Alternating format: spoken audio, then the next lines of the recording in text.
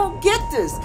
This thing is wearing me down. Am I cursed? Is God punishing me? Am I being punished? What is going on? I don't get this. I don't know why that had to happen. I don't know why they're rising up against me. I don't know why things go the way they go. What is wrong with me? What is going on?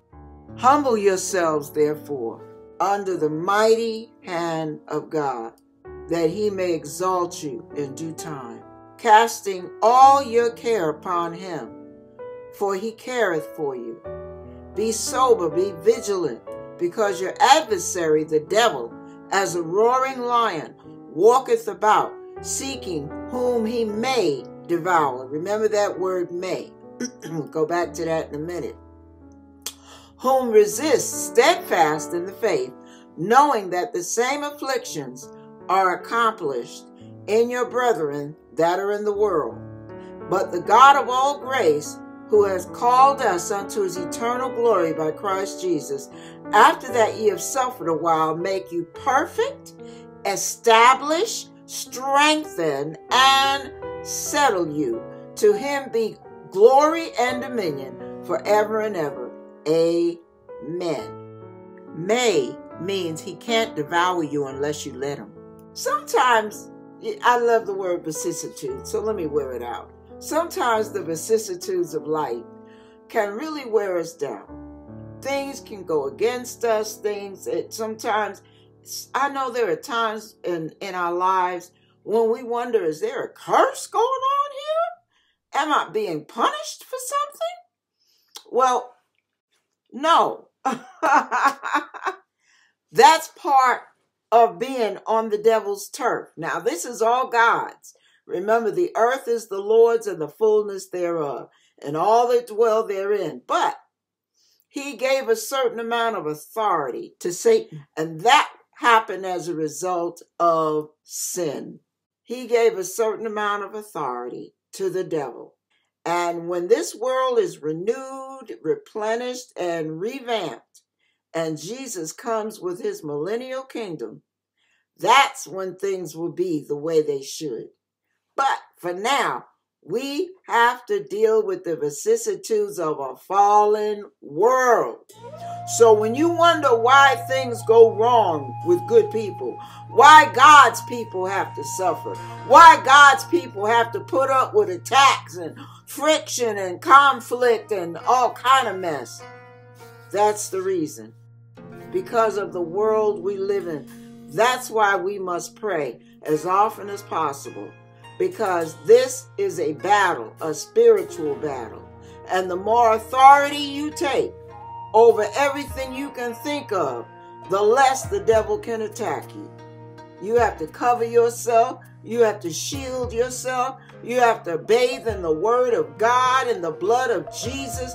You have to rebuke, bind, cast down every imagination that would exalt itself against the knowledge of Christ. You've got to shut down those emotions and cast all your care on God, because he cares for you. So you have to remember that all of this is why we have the Bible. All of this, all of these vicissitudes of life is why we have Jesus, why we have access to him. Some of you won't open that door. He's been knocking and knocking, but you won't open for whatever reason. But for those who do, remember to cast all your care on him, all your care, not some of them. See, some of us are control freaks. We don't realize it, but we're control freaks. Some of us, we want to handle it. We want to deal with this. We want to say what we got to say. Sometimes some of that stuff that you feel like you just have to say, guess what? You don't. And sometimes you make matters worse by what you say and how you say it. And you don't see it because you're not humbling yourself, saying, God, show me what other people see. Show me how I come across. So a lot of times problems exist because we won't look at ourselves. Sometimes problems exist because we didn't acknowledge God in all our ways so he could direct our paths, right? And some problems exist because of straight out lack of discipline, or in my case, there are areas where I have lack of discipline, and I have to stay on top of that, or things can unravel very quickly. And I, if they do, I can't blame anybody but me. I can't blame the devil. I can't blame Sister Applehead or Brother Bumblebee. I have to blame myself. I have to humble myself and say, Lord, I can't always say I'm sorry for what I did, because I enjoyed doing what I did, or spending what I spent, or going where I went, or whatever. But now I'm in a financial pit hole. Lord, would you help me? Would you rescue me from my own mess? And it's like the baby that dirties his diaper, and he's crying, and he comes running to mama. Mama's trying to potty train him, but he lets her rip, and then he's got a mess on his hand, and now he wants mama to clean him up. Well, we do that with God all the time, y'all. I know I do, but I got enough sense to say, okay, Lord, it's my fault. It's not my brother, it's not my sister, but it's me standing in the need of prayer. Rescue me, please, Lord, from me. So we have to remember to humble ourselves and know that we need help. I always need help. I don't know about you, but if it wasn't for God, I'd be a bumbling mess. I would be toe up from the floor up. And it's only God that makes me stand. It's only God that helps me. It's only God that gives me a mind to stay ahead of things, that reminds me of things before they get out of hand. It's only God. So understand that your help is in God.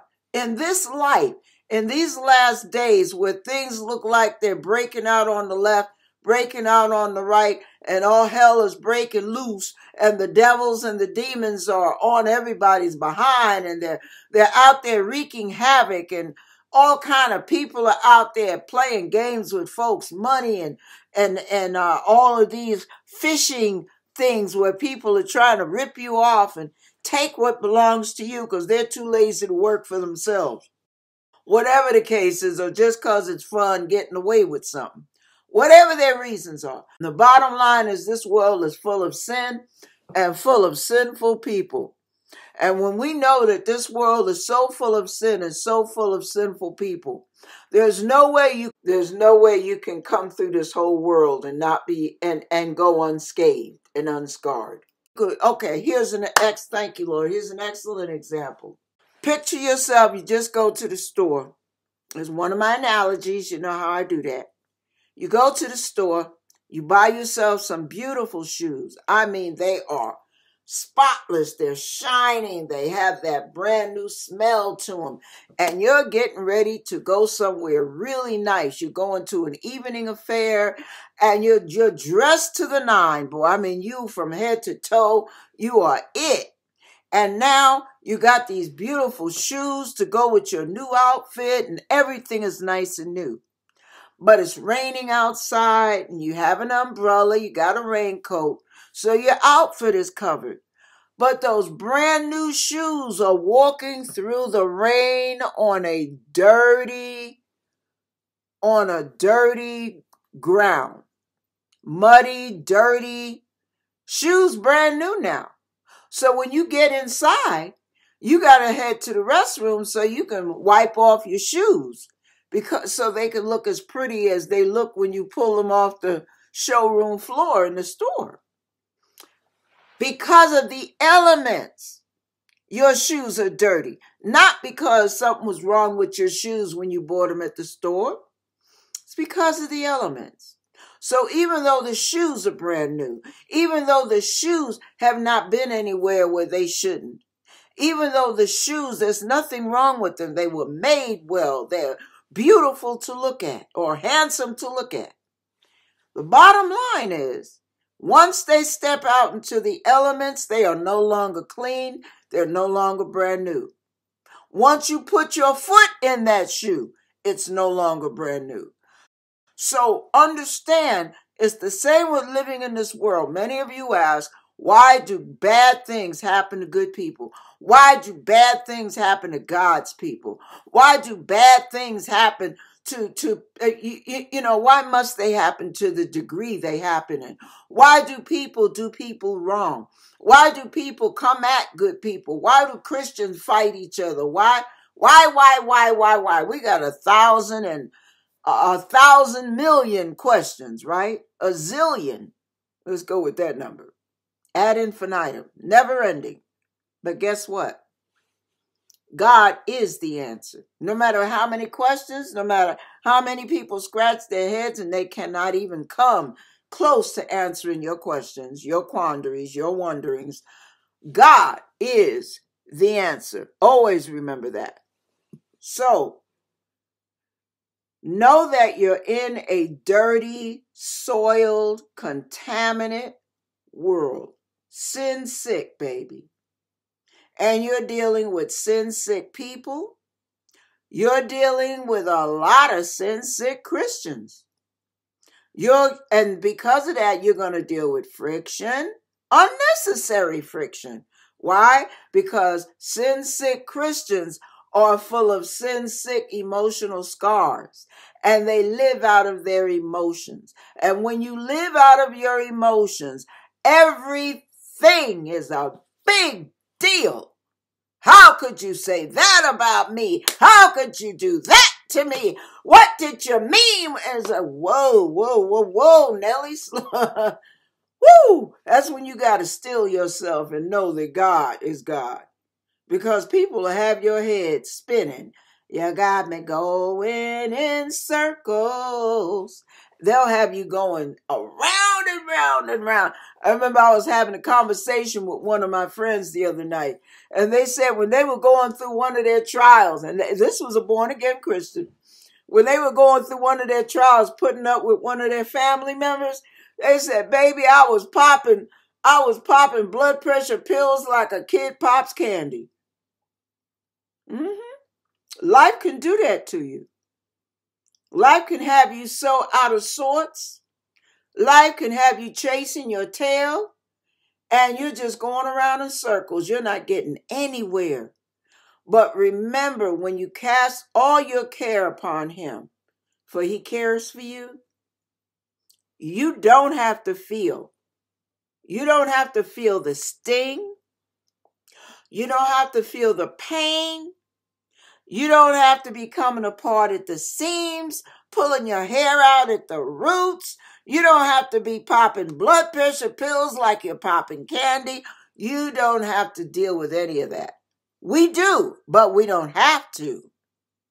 So, when you find yourself in a vicissitude, trapped in a vicissitude, some of those you've made yourself, like I made some of mine myself, some of my vicissitudes. I'm like, Lord, clean my diaper. I made a mess.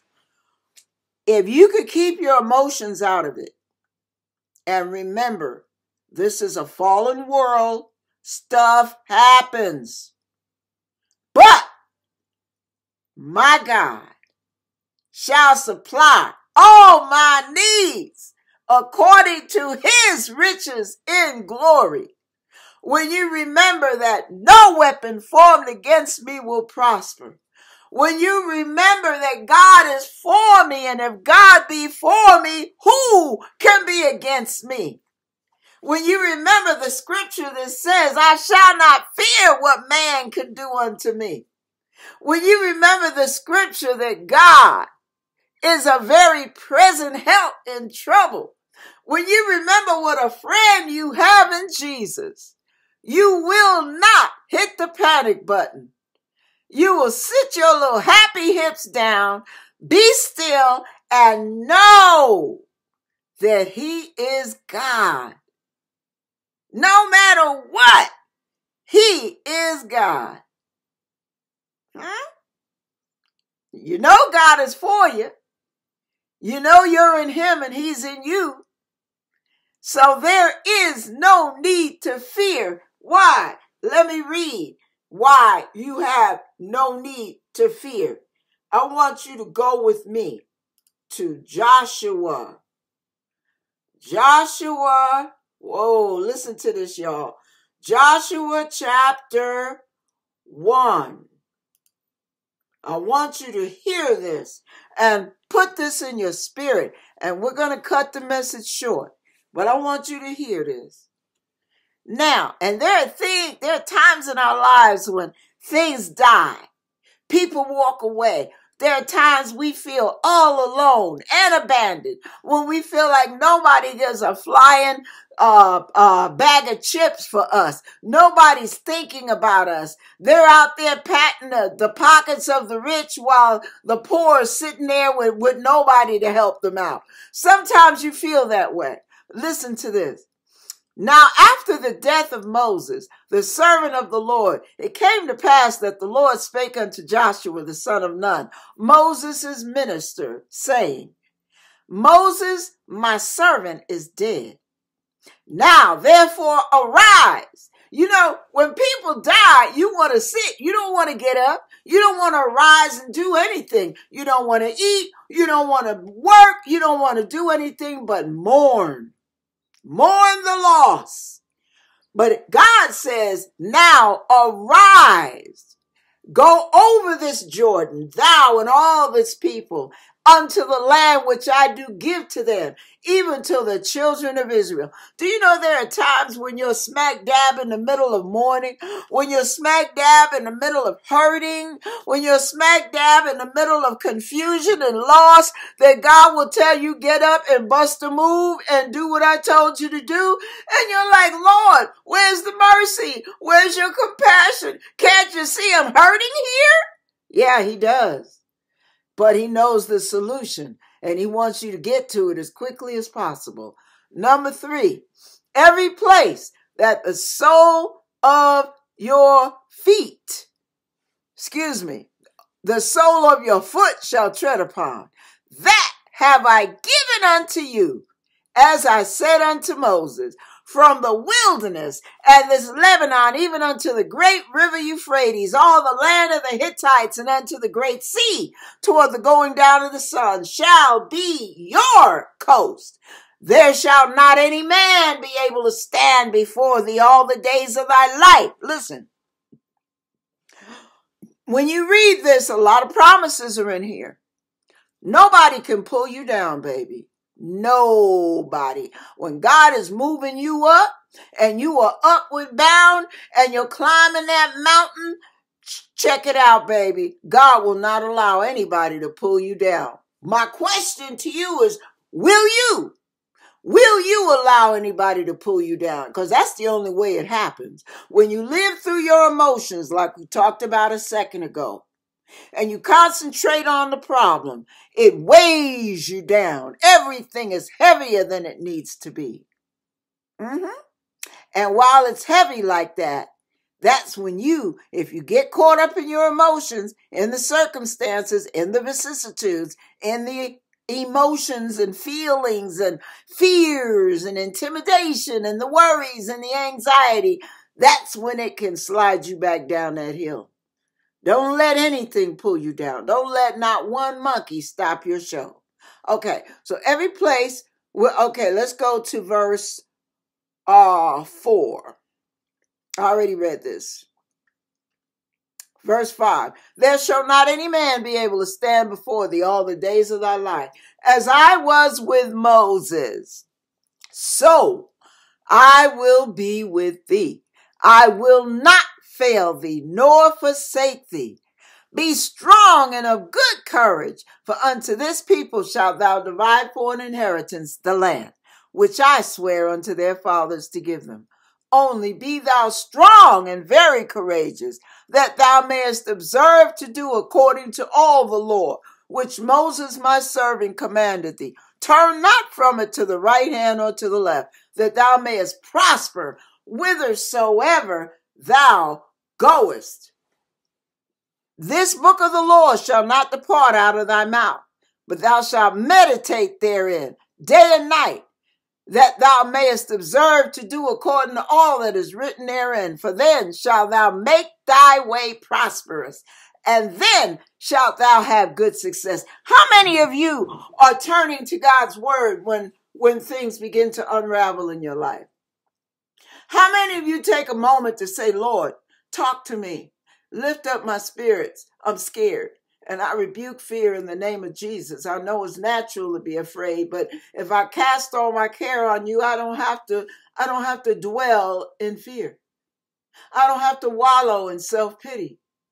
I don't have to feel like a victim of circumstances, because I'm not. Because the earth is the Lord's. It's yours, Lord, and the fullness of my life. Everything about me is yours. So I have no need to fear, because as you promised, as you were with Moses, so will you be with me.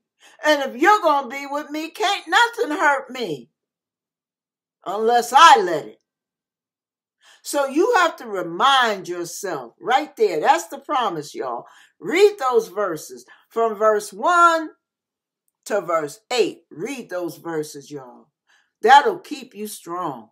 You've got to stay in God's word. You've got to pray. You've got to sit your happy hips down, be still, and know that he is God. Read Psalms 46. I don't care what's shaking, what baking, what's quaking. No matter what, God is the one who is ultimately in control. No matter what the devil shakes on this planet, God is the one.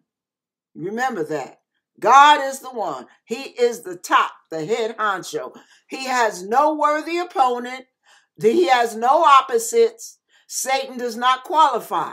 Satan is an opposite to an angel, but not to God. Remember that. God is in a class all by himself. Amen.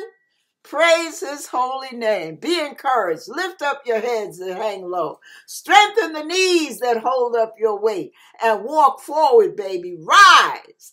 Arise. Go over this Jordan. Amen.